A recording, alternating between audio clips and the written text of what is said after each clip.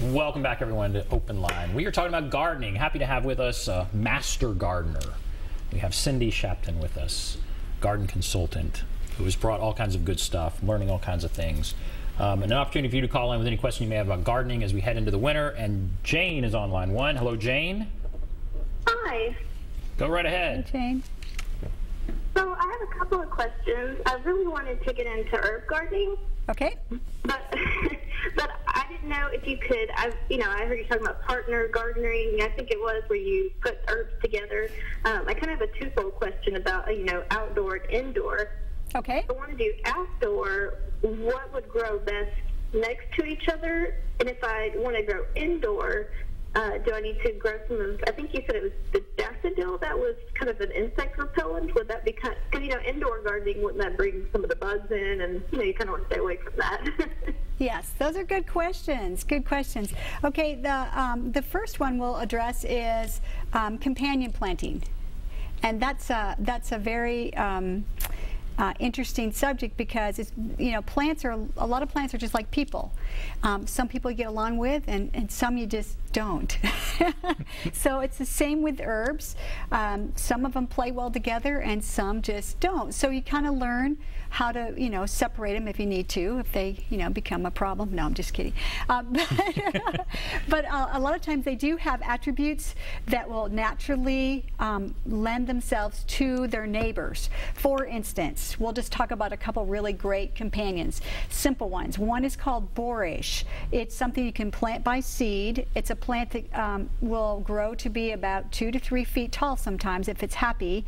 Has beautiful blue edible flowers, but it is called, it is a plant that is an overall great neighbor to have with any kind of plants because it helps to strengthen all its neighbors and helps them to resist diseases and insects. So that's one that's it will help all of the plants. Now another one is chamomile. They call it the plant's physician. We all know chamomile tea, right? You drink it when Peter Rabbit drank it when, Mr. McGregor, almost got his head and Mama gave him, chamomile tea to calm him down, right? Well, it is actually a plant that you could plant. Again, you can start seeds all over in your garden, and it actually helps to keep all the plants around it healthy. So these are just a couple really simple ones. Another really great one is when you grow tomatoes, you should always grow basil with it. You should intersperse basil plants with your tomatoes because number one, there's a chemical reaction that happens and makes your basil will actually help to make your tomatoes taste better. And number two, it'll help to keep the hornworms away from your tomato crop. So those are some simple things you can do. Cilantro. Cilantro is a plant that actually when you grow cilantro, it helps to keep aphids off other plants of the neighbors. So, and that's another one that's really especially nice with tomatoes or peppers. So there's a lot of plants. Marigold, we talked about marigold, and this is the one I think you were referring to. And this actually helps keep the nematodes, which is an organism in the soil that eats the roots of your plants. We don't want them. And then, and it also helps to keep insects away. So this is something that you would plant in the summertime with it. When I start plants indoors, I don't really put companion plants with them because when they're indoors, number one, you don't usually have that many. You don't usually bring bugs in, especially if you plant them from seed inside. And then, but the same rules could apply, except that you're probably not going to grow tomatoes indoors. So, but you could grow basil, you can grow thyme. There's lots of herbs you can grow, chives indoors for the winter. But plants always do best, especially herbs, outside. They love outside. It's just a little harder. Rosemary is something you can grow indoors, but you want to keep it in your coolest part of your house away from the heat, where it has some sunshine and no heat. So maybe sometimes that might even be a sunny window in your garage, and where it doesn't freeze. And it will thank you because it doesn't like heat, it doesn't like it dries it out. So sometimes we pamper plants indoors too much. We overwater them, we give them too much heat, and so but you can grow them indoors in a sunny window. Just try to keep things away from a lot of heat and keep them just water just enough. But always remember that plants do better outside. Okay, that makes sense. Yeah. Yeah. So. And so for the beginner, that is kind of what you just gave is kind of a step-by-step on what you could start with and Yes. where you could place them. Yes. See, I think that's great. Yes. And then, all right, as far as chores for the fall, gardening chores for the fall, Yes. what are some of the things? Well, number one, you got to keep weeding. Even though you're tired, if you don't get the seed, if you allow weeds to go to seed, then you have they're in your soil forevermore. So you're just making yourself more work. So even though you're tired, and the good news, it's cooler in the fall. So if there's any weeds, get them out. We don't, just dispose of them now. And then it's time to leaves. We have a lot of leaves falling, right? So rake those up and either put them in your compost pile because they make great leaf mold in your compost for your garden, or shred them. A lot of people have shredders now. Shred them and then put them back as mulch in your perennial gardens or your kitchen garden. And so use the things like that. If you have containers outside, like pretty pottery containers, terracotta, it's time to empty them out and get them in the garage or the garden shed, because they will freeze and crack and be ruined, and it's sad and they're expensive. Well, that's good. Okay. And some bird bags you need to turn upside down so they don't break, and things like that. Those are just a few of our things that we like to do. And then dividing perennials, perfect time of year for that. Planting, again, as we talked about, planting perennials. Changing out your containers to a fall container that will go through fall and winter, because a lot of your annuals or petunias and whatnot they're gonna be gone when the frost hits them. So time to be thinking about that and redoing those, and making them something that's hardy. Right. Okay. All right. Let's go to Jay. Jay on line 1. Hello, Jay.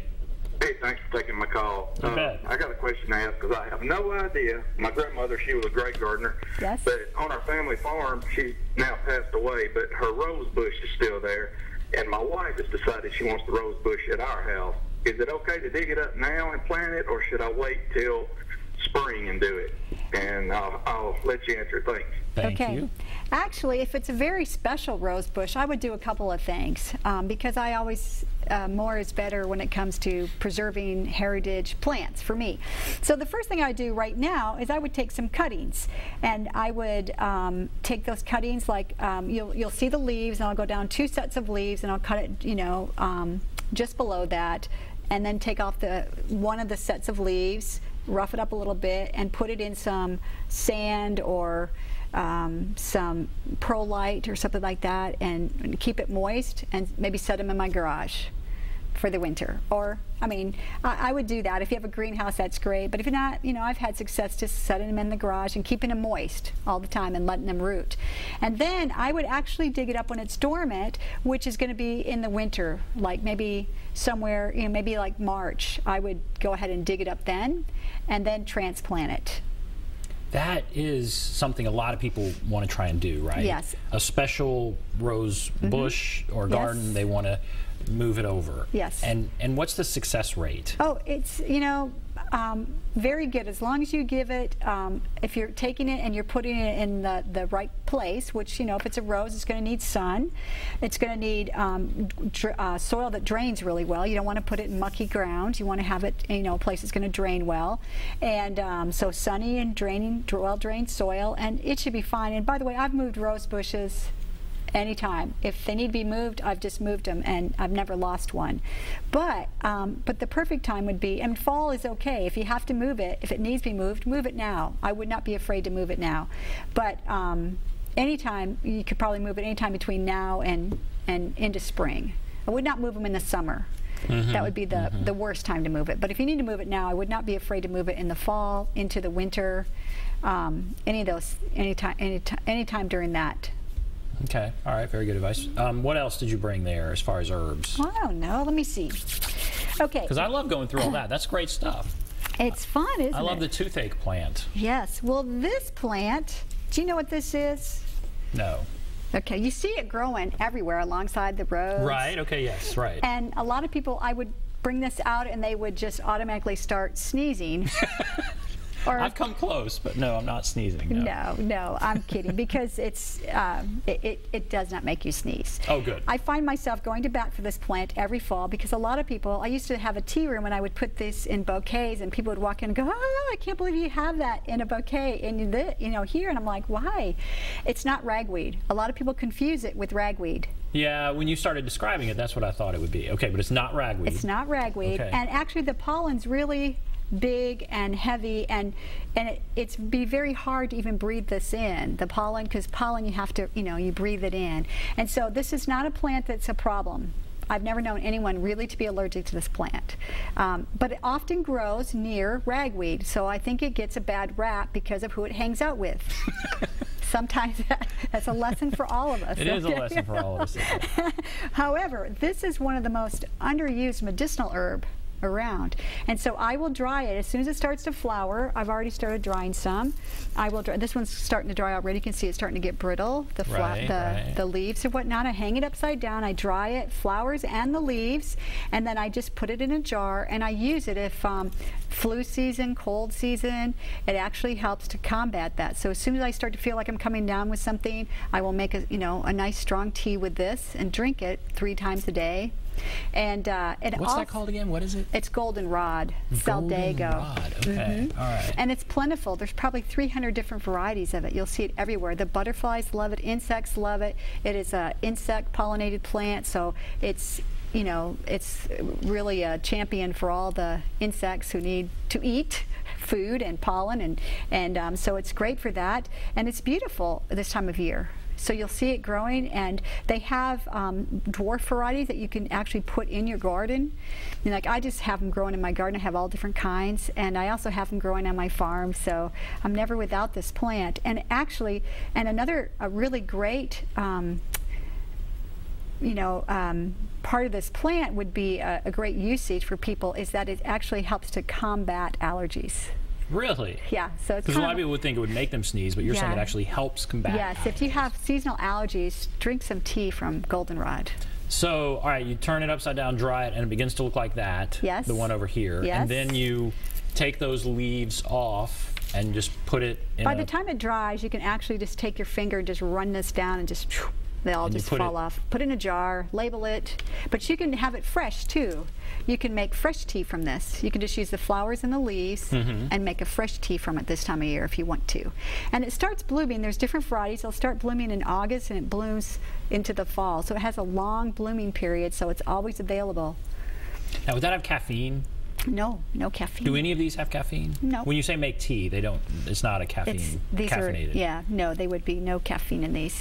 Okay, let's go to Lily. Hello, Lily. Yes. Hi. What's on your mind? Yes. Thanks for taking my call. I would like to know, could you name some plants that clean the air that I could use indoors? Clean the air indoors. Okay. Sure. What about that? All plants help to clean the air, but some that have a reputation for that come right off the top of my head are like spider plant. Have you seen the spider plant? That is supposed to be one. The corn plant, they call it the corn plant. There's lots of indoor plants. In fact, all indoor plants help to clean the air. So any plant inside is wonderful, but those two come to mind right away that are specifically known for their cleaning air properties. And all right, are you still there, Lily? Are you still there? Yes. Like in what way? What do you mean clean the air? Like on the inside, like I don't have a air purifier or anything. Right. But, yeah. So say somebody's smoking or has smoked in there, you want it kind of... I don't smoke at all, no. I don't smoke. Okay. Yeah. But just freshen it up in there. All plants help to clean the air, but especially spider plants. I believe the corn plant is one. There's a whole list. You can Google the list of them that are really known for that. But to me, all plants help because they all help to take out the carbon dioxide and put in fresh oxygen and do their thing. Well, those smell so great. Those would help. All that. Just bring that basket in. Lily, just get that basket right there. All right, we're going to take a break. If you want to call free gardening advice, there's the number, 615-737+, 615-737-7587. Take a break. Be back right after this. Yeah. And if you